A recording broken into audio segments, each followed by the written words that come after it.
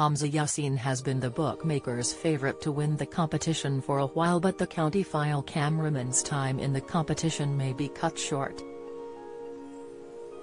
Digital marketing agency MediaWorks has predicted Hamza will face the dance-off this weekend as the couples perform 2 dances for their chance to make it through to the Strictly Come Dancing final. MediaWorks has studied Twitter sentiment about each remaining contestant. From November 24 to December 6, Hamza finds himself at the bottom of the sentiment chart. Will Mellor is closely behind him, and the 2 strong contenders could face the dance-off. Although Hamza has been in the running to lift the Glitterball trophy for a few weeks, Will topped the judges' leaderboard last Friday. Read more. Will and Nancy Shu's Foxtrot received a score of 39 and placed him joint top with Helen Skelton and Gorka Marquez. Meanwhile, Hamza found himself in the danger zone after he and Jovita Gistal scored 36, leaving them second from the bottom. At the other end of the scale, Molly Reinford's sentiment score soared after she and Carlos Gu fought for their place in the competition in last week's dance-off. Helen and Fleur are in joint second position on the sentiment score, which could mean the public will send them straight through to the final. Strictly's 2022 semi-final will take place on a Sunday this year for the first time in the show's history.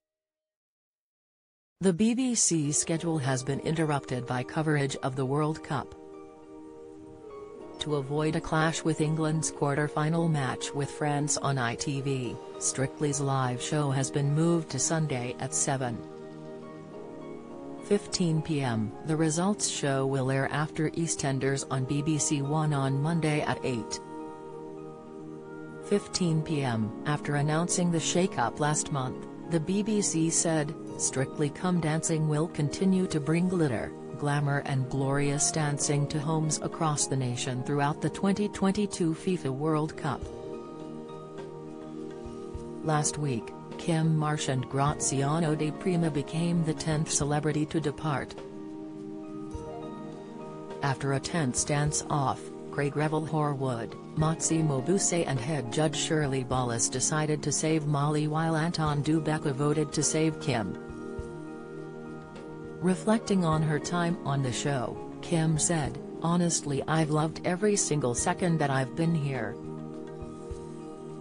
I never thought I'd get to this stage, in a million years.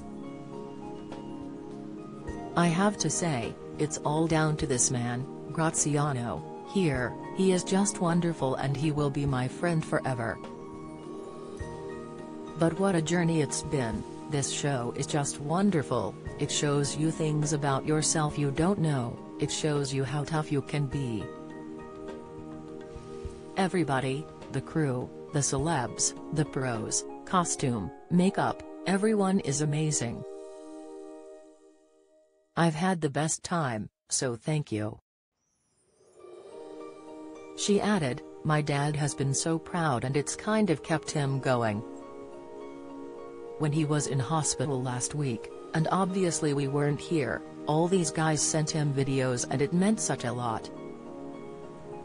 My grandchildren are so proud." Praising his partner, Graziano gushed, "I will be part of your family forever. I think we became friends from the very first day.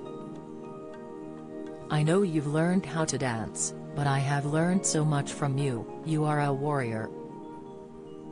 You're going to be in my heart forever. We're going to be together many times, because I know I have found a friend for life."